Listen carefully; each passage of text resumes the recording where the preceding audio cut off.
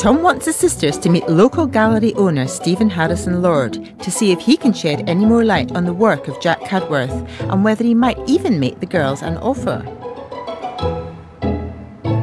I believe he was born in the Leeds area. This bottom painting is painted in Kirkstall Abbey in Leeds, which is where Jack Cudworth was born, and obviously showed a lot of early talent, because this is a very competent painting, and he's only 15 at this point. So it just shows what a talented chap he was, because he's doing this as a young man before he went off to college in Leeds to study art. On this one, later in life, and actually this one I would think is very much inspired by Monet.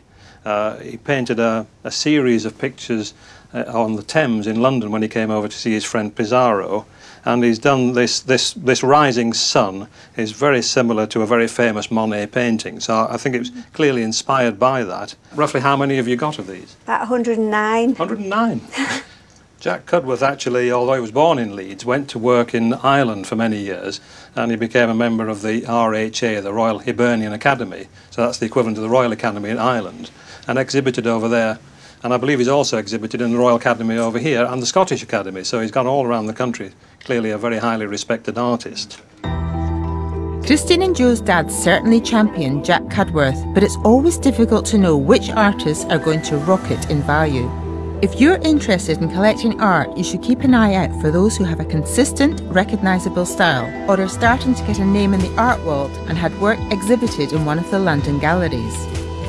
Who knows, you might even discover the next David Hockney, one of the most influential artists of the 20th century, and a Yorkshire lad too. Well, Hockney was born just up the road 5 miles away, and he's Britain's most favourite artist. Some of his work goes up for £7 million. So if only you had 100 of those, yes, you'd be well in, wouldn't you? Yeah, if only after I've got a chat up Hockney, it'd have been all right. We'd have been out tonight, wouldn't we? We would, definitely.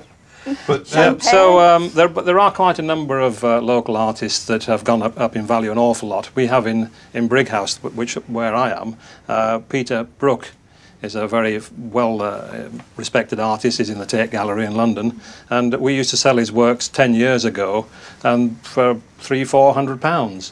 Now we're selling the same work for £5,000. So it's worth looking around galleries and catching a rising market on a good artist. Well, Stephen, that leads me to the question, are you interested in buying these? Well, it's a good question, but I'm afraid not. However, it's only because this is not quite my style of work. It's a bit too traditional for my shop.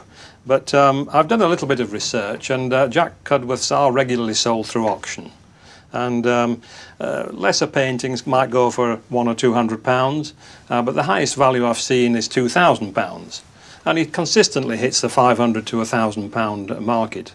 So I think you said you've got 145 of these, was it? 109. 109 of those. Yeah. So if we mark that up by you know, between £100 and £2,000, there could be quite a little stash of value there.